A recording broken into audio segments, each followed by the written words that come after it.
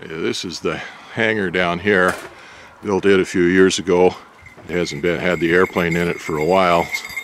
Well, it kind of got a lot of other little jobs going on in there that we've done, and everything gets piled up in there, so it's kind of a mess. It's going to take a little bit to get it opened up enough and straightened up enough that I can make a paint booth in here. So since the weather is warmed up now, it's up to 50 degrees, 60 degrees. It's cooled off here now because it's got a little period of rain for the next week or so, and it's cooled off from what it was, but it's still a lot better than 20 degrees or so. You don't have to heat that hangar up. I got an old, that's a billboard tarp we got off a company that sells those used that I had covered up the front of that with. It's kind of got beat up over the last few years, and bought two of them for that when I bought them, and my wife sold one of them to somebody else, so I don't have anything to replace it with right now. Anyway, I'm going to get in the hangar there and get that straightened up so we can get the paint booth made in there. Well, here's the inside of the hangar.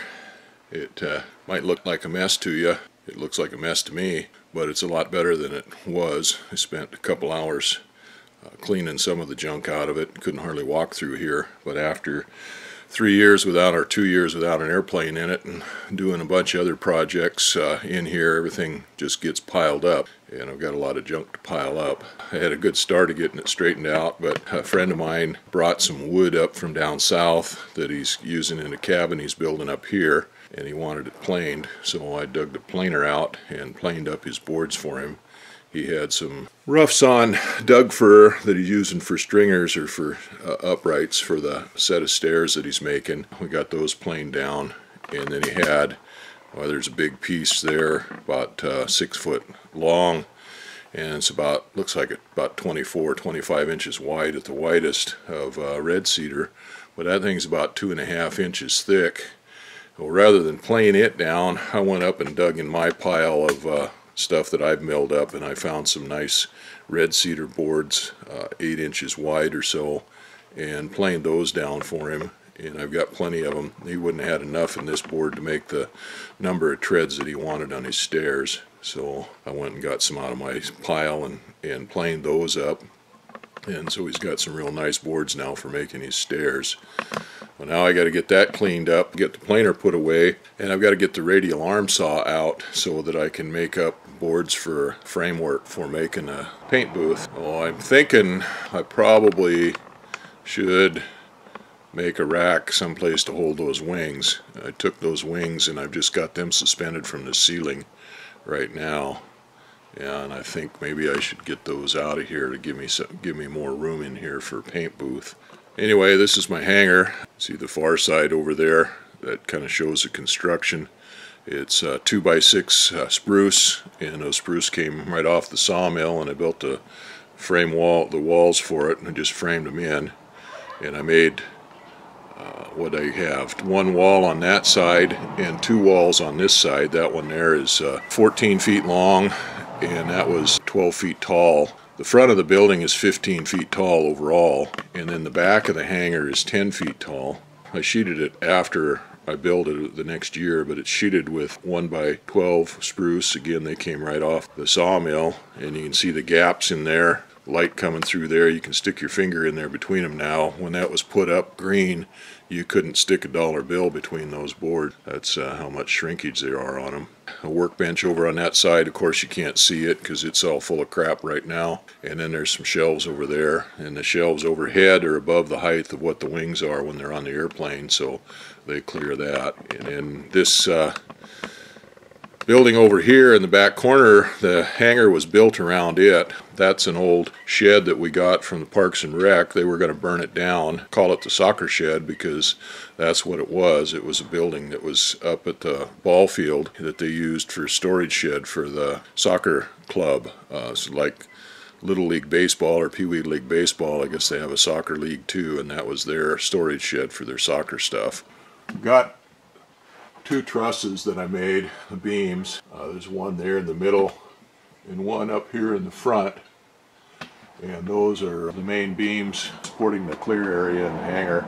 And they're 2x6s top and bottom with 2x4 cross pieces that go across, and then verticals that go up and down, sheeted with 1/2-inch plywood. And the plywood was glued on one side with construction adhesive, and on the other side was glued on with resorcinol glue.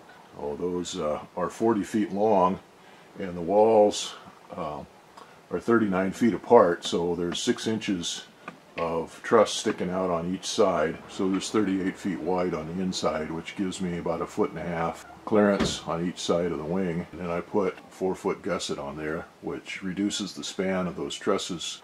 They'll free span this building on the summertime, like now. They free span the building, but because of the snow load we get here, I put posts in, and they're 12 feet.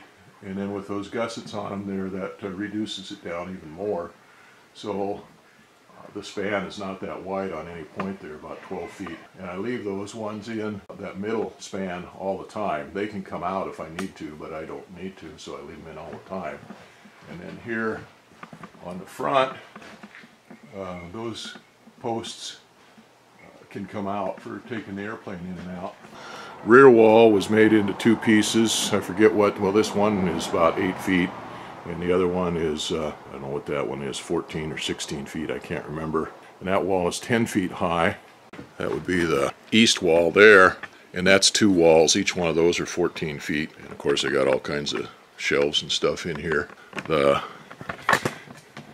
ceiling up there was 2x8 spruce. Again, that just come right off the sawmill. This back truss is supported by this back wall over here on that side, but the front truss didn't have anything to support it out farther, so I've got cables with turnbuckles on them to hold that tight, to pull that tight to hold that front truss from bowing out forward. The 2x4s keep it from bowing in, and the cables keep it from bowing out. It's only a 4-foot drop in 28 feet.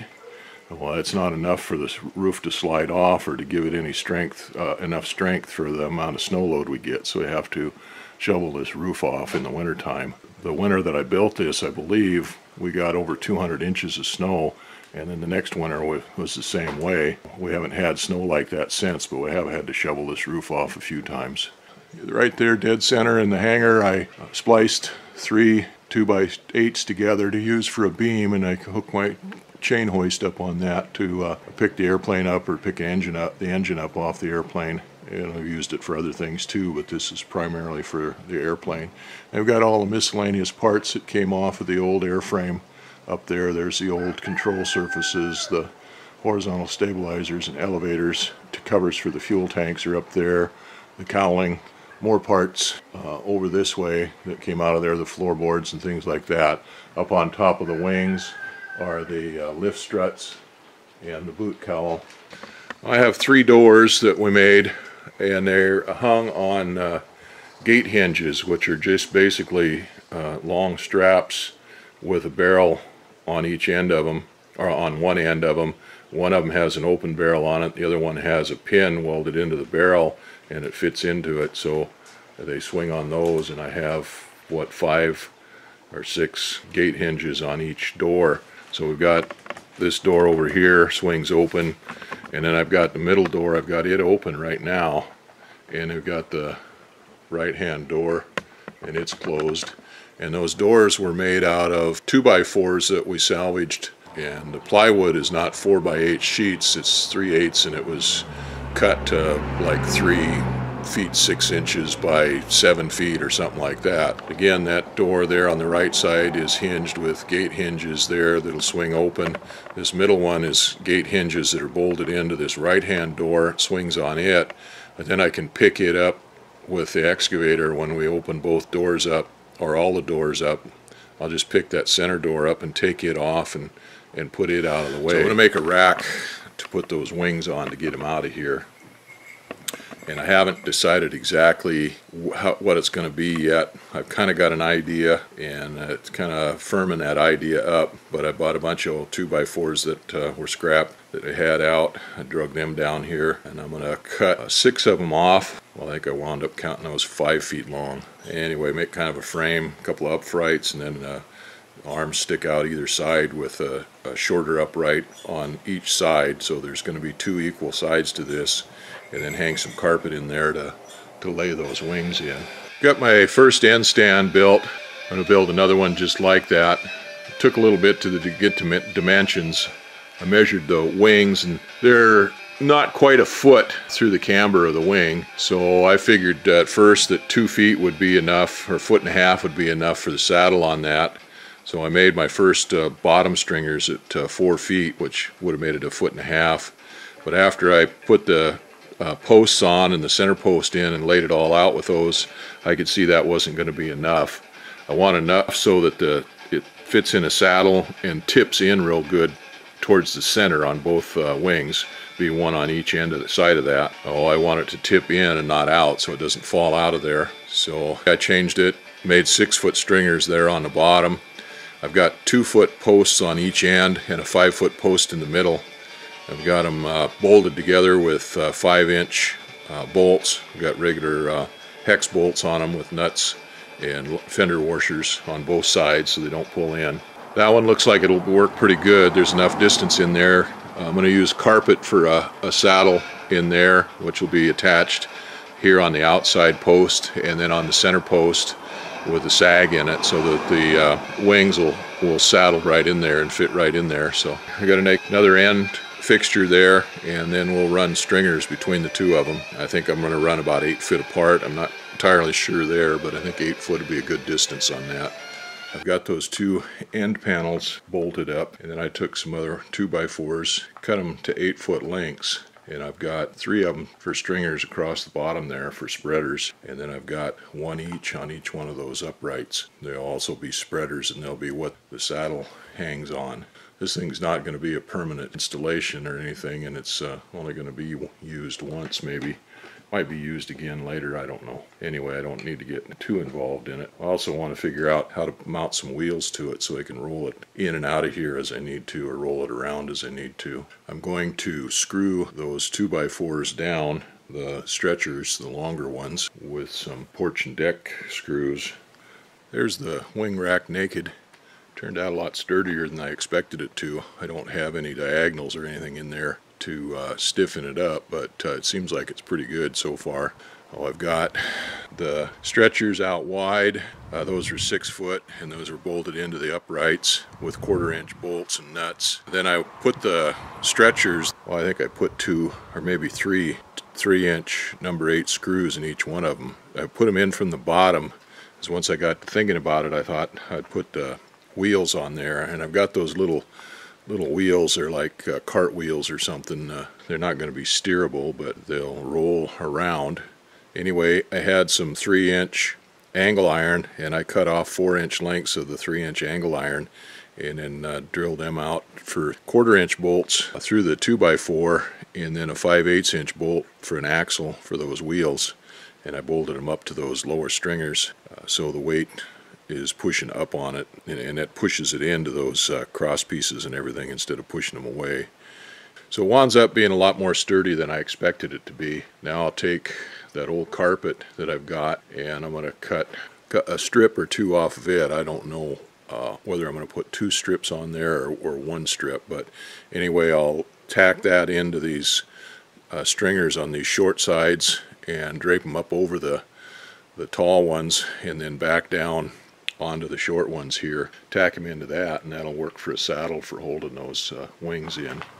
I took a measuring tape and hooked in over here on the short posts on the short side, and run up over the top and down, and then over to the other short side, and left a pretty good sag in the middle there for the wing to saddle into, and determined that I needed around 14 feet of carpet to stretch out between the one side and the other on the short side and up over the top.